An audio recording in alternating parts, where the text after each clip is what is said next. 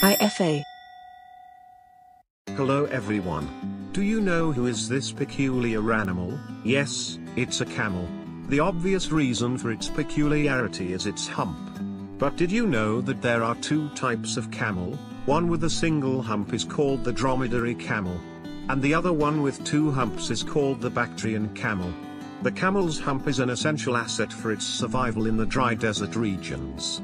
It consists of stored fat which the camels can resource when food and water are very limited. This helps camels to go days without water and food.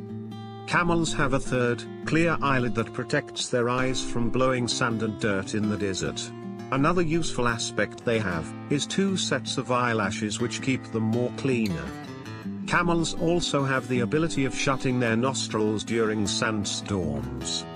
All of these make the camel well equipped for surviving in extreme desert conditions. The diet of camels is strictly herbivorous, and they are used for transportation in the deserts. What do you think of this wonderfully weird animals? See you next time.